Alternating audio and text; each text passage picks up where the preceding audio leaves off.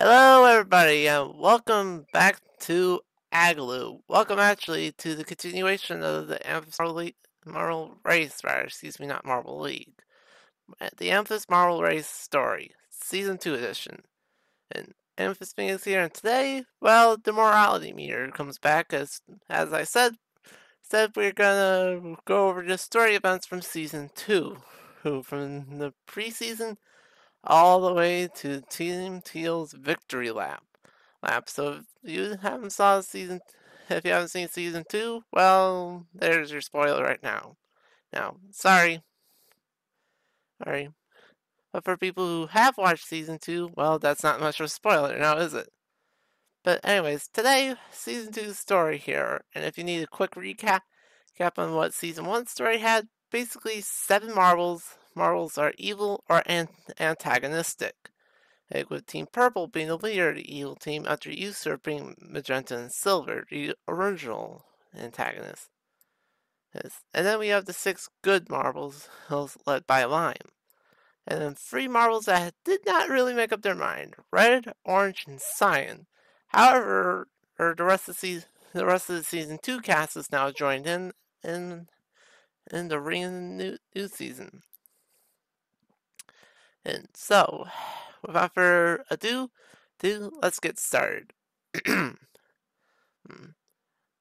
season two story, like season one, starts off in the preseason after a spring and a start of summer that has been filled with ridiculousness. 12 new marbles entered the fray, and the good and evil teams alike had to adjust on the fly to the influx of new marbles. Well, immediately, Goldenrod, the winner of the newcomers versus the veterans race in season two, to immediately notice something off. Maybe it's the aura or the evil team. Maybe it's because Spirit Team Marvel's ready to charge next or whatever. But even though as they managed to scurry off into the wind, they noticed that something just wasn't quite right. Right. So enter the season two premiere. Mirror, both teams, both evil and good, antagonistic and protagonistic, decided to start recruiting new marbles right away. Hey, and wouldn't you guess it, with Cyan hitting rock bottom, getting dead last, and this marble race, Purple saw an opportunity of sorts to try to corrupt the Cyan Teal connection. So after I told off Cyan vehemently about about her being lucky that there are rejoins in season two, Purple approached Cyan with a deal. Um, the premise of the deal was team up with us, and you can finally try to get your way to a championship. Of course, Cyan was kind of skeptical, but instead of just outright denying her like her previous incarnations, and Cyan, just completely broken by bad results, told Purple, "Oh, basically, well, I'm not really interested at the moment, but I'm not going to decline your offer either, so I'm just going to think about it." To which Purple was like, "Okay, fair enough, you can think about it, that's fine. That's all fine and dandy." Teal did not like that too much, and even though Teal herself did not join Lime's team, because who really wants to put up with Lime? Like, seriously. Like, Teal did let Cyan kind of have it for being dead last so quickly. Meanwhile, though, Yellow, however, managed to convert her Dark Yellow to the evil side, whereas a couple of our marbles went the other way.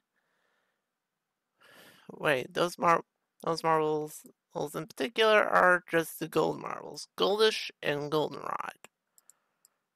Because even Goldish agreed with Goldenrod that something wasn't quite right. We are now at 8 aside. As the season progressed, things just started getting more and more ridiculous. To the point where the yin-yang duo, black and white, decided to inevitably split ways. Black headed to the evil side after episode 3, and white followed suit as well. Oh, oh. Heading into the first rejoin, Cyan was still completely in the dumps. Purple went over to check on Cyan and see if she was interested, but Teal was not having any of it. She basically told Purple to screw off, in which Purple's like, "Hey, I'm not talking to you. I'm talking to Cyan. I'm not talking to you." And Teal just basically said, whatever. See if I care." Now, again, Teal did not join the good side, but she was not very happy. So Purple asked Cyan again, and Cyan was still kind of unsure. But Cyan basically said, "If I make it for the second rejoin, I'll join you." To which Purple's like, "That's fair enough to me." Suffice to say Teal was not happy that Cyan was willing to sell out. Much like the Houston Astros, Cyan was willing to sell out and join the evil side just to get a taste of championship glory, no matter how tainted it may be. To which Teal was like, "Are you crazy?" And to which Cyan said to Teal, "Yes, sister, yes, I am crazy, because I am so sick and tired of being the laughingstock of the Amethyst Marble Race community. Shit has to change now." Oh, oh. To which Teal actually kind of agreed. But during this mess, Daniel and Olive overheard the two sisters fighting and said, "Yeah, you know what? We're gonna join the evil side and just get it over with." So that makes it 11 to just 9. However, Orange thought that was enough. Orange joined the good side after a season and a third of debate, bringing it to 11 versus 10, and leaving us with just 7 marbles that have yet to choose a side. Right. As we went through the second bit of the season in episodes 6 through 10 and into the Memorial Edition, and Dark Orange finally decided, "You know what? I'm just gonna spite my brighter cousin and go over to the evil side." Making it 12 to 10. And Sky and Night Sky did not like that though, so both of them headed to the good side to see what they can and do to try to help out. Now it's 12 all. Now there's only 4 marbles that have yet to choose a side. So at the end of episode 10, with both Cyan and Teal up for a rejoin. Red and Maroon both agreed on one thing: they cannot be in the center of this, so they cannot be swayed away. So they both decided to join the good side. So it's 14 to 12.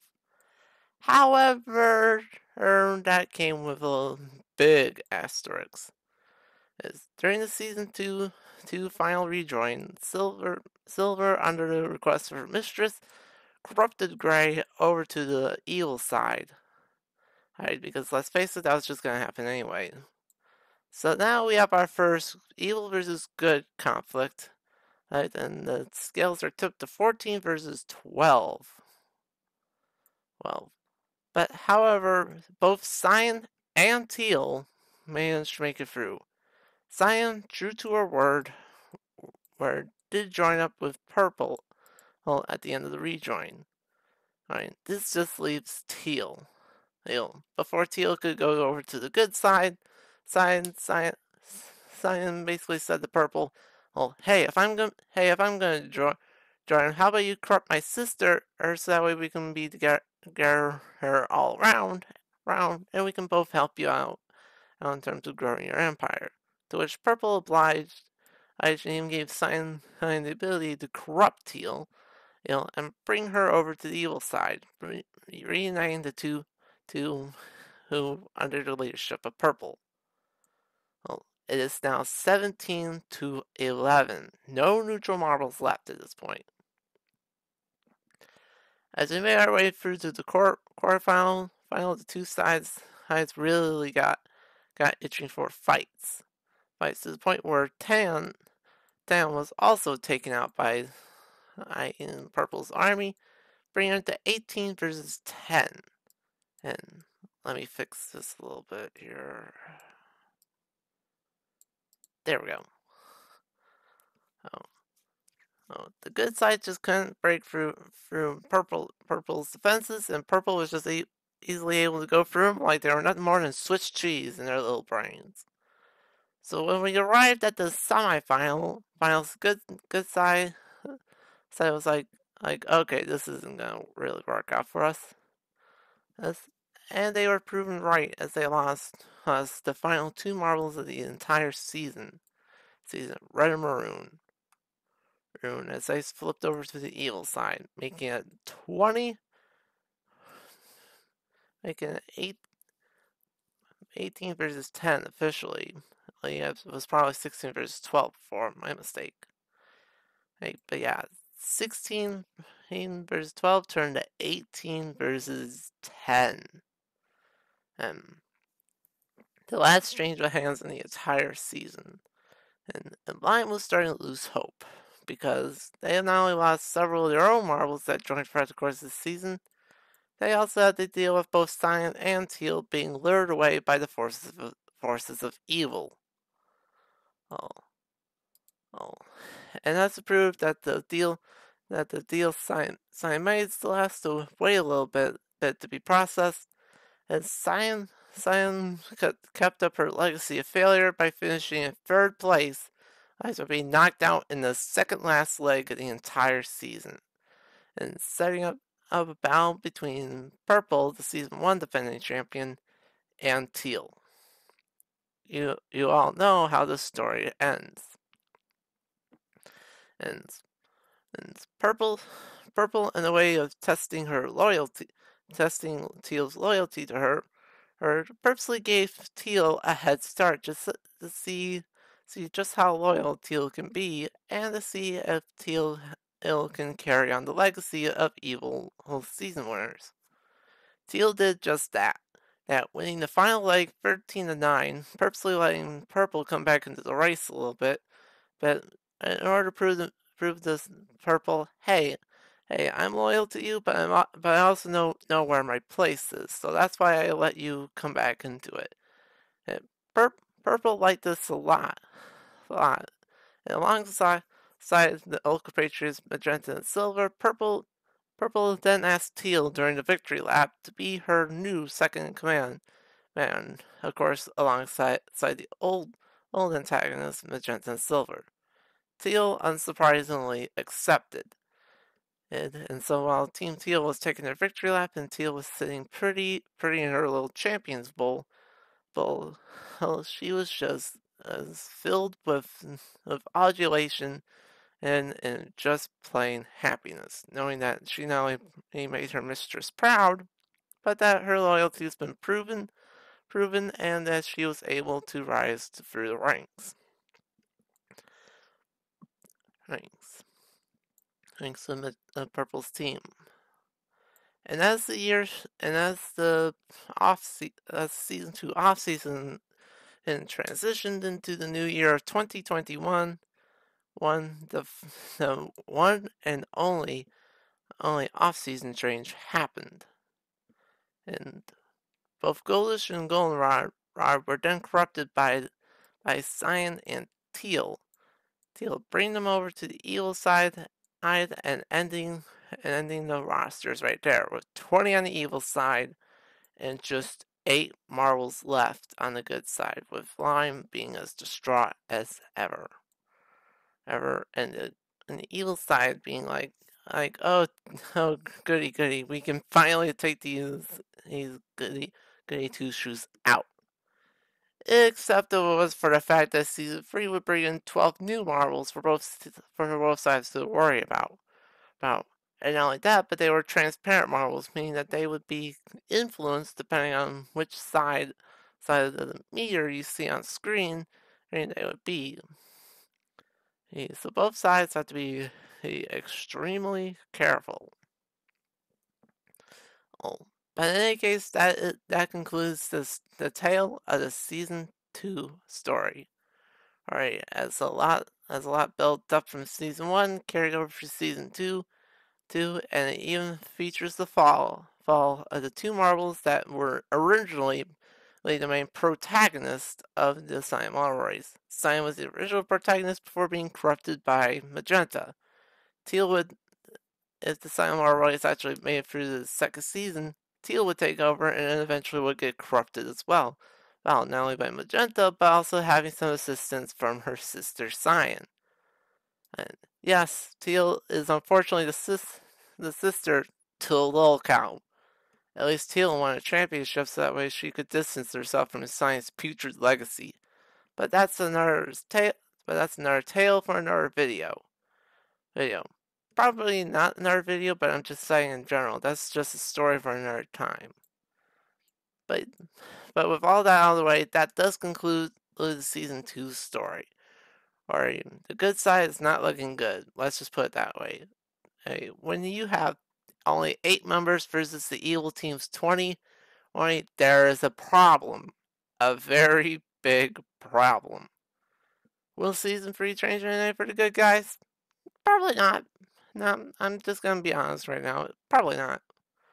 And I know a lot of you are probably screaming at the screen right now, saying, "You wrote the story, Amethyst. You know how this story is gonna go. So why are you trying to be all coy?"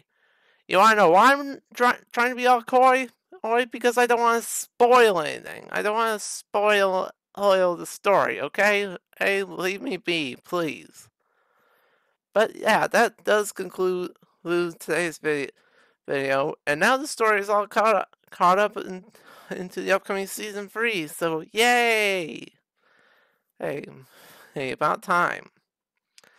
Hey, only took me like a year and a half to get the story all caught up, but here we are. Alright. Anyways, if you like this video, hit the like button down below, comment, and if you have any questions about the story, if you have anything to say, and if you're new, consider subscribing. It's free.